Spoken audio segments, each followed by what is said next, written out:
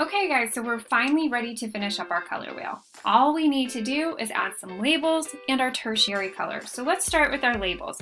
Right now, while the page is dry, we're going to go in and we are going to label our primary colors with the letter P. So for review, those are yellow, red, and blue.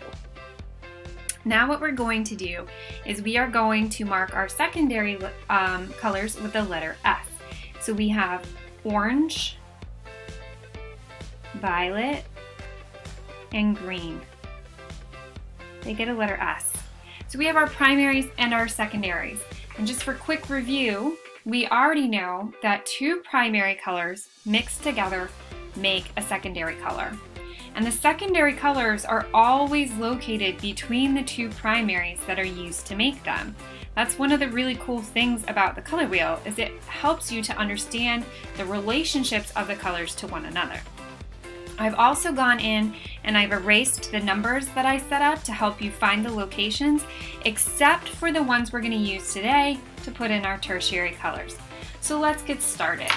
So we have our first tertiary color that we're going to mix would be yellow-orange. And of course, we know that's made by mixing yellow and orange together. So I'm gonna go ahead, I've already mixed mine up, and I am going to paint a yellow-orange circle in between my yellow and my orange. And again, it does not have to be a perfect circle. I'm just going to do the best you can. And it should look different from the yellow and different from the orange.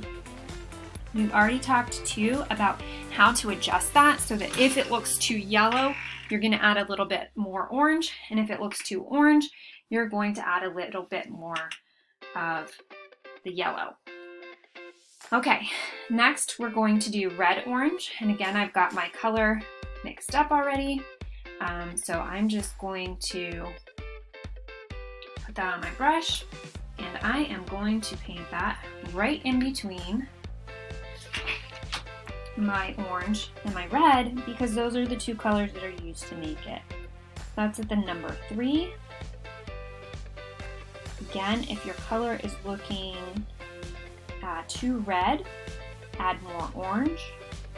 If it looks too orange, add more red. Okay, so we're always adjusting our colors as needed. I'm rinsing my brush. Our next color that we would have would be red-violet. It's located between red and violet, therefore our next color is red-violet. So that's going to be located at the 5. And of course, as I've been saying, adjust your colors as needed. If you get it on there, it's too red, add more violet. If you put it on there and it's too violet, add more red.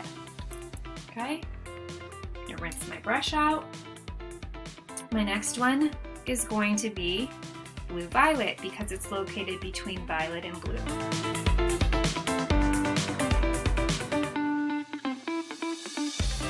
Always adjust your color as needed.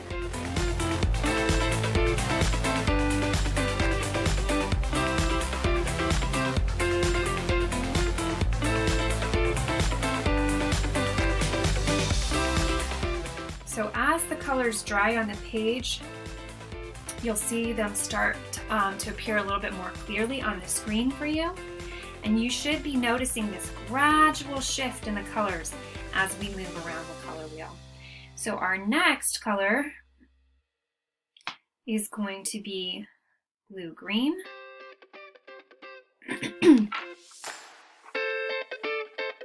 That's located at the 9.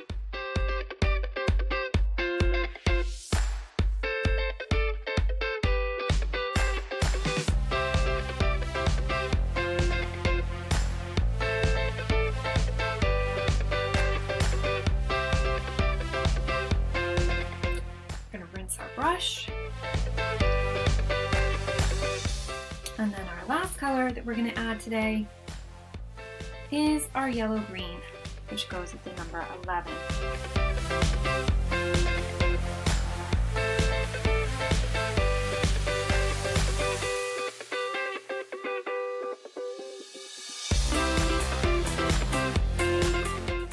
Circle got a little bit bigger than the others, but that's okay.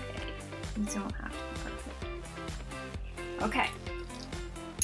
And there you have it. You can see the shift in colors, how the colors adjusted. And now we're going to just finish this color wheel up. If you want to wait until it dries before marking it, you can. It might be a good idea for you. I'm going to work very carefully. So I'm going to label these with a letter T for tertiary. So yellow-orange, tertiary. Red-orange is a tertiary. Red-violet is a tertiary. Blue-violet is a tertiary. Blue-green is the tertiary. And yellow-green is our last tertiary. Okay, so we have a total of 12 colors on our color wheel. The next thing I'm going to do is I'm going to erase those numbers that were left behind.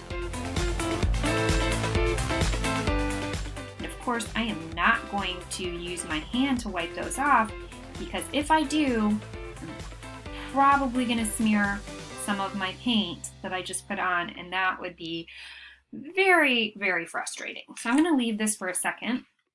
And what I'm going to do now is I'm just going to connect my yellow to my blue with a dotted line, my yellow and my red, and all I'm doing right now is just showing that these are my primary colors and they're set up like a triangle on the color wheel. Now we're going to do the same thing with our secondary colors. We're going to come here, I'm going to connect with a dashed or dotted line, green to orange, orange to violet, and violet to green. Okay, so I'm showing that these relationships happen. I'm connecting these, both are connected with a triangle. If you want to go back in and put a curved line back to show that this is a circle, you can.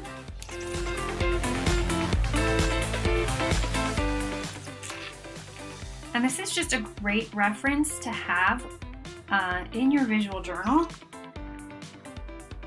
to help you remember when you're working how to make various colors and what the relationships are. Okay, so you're gonna finish yours up today, and I can't wait to see how you did.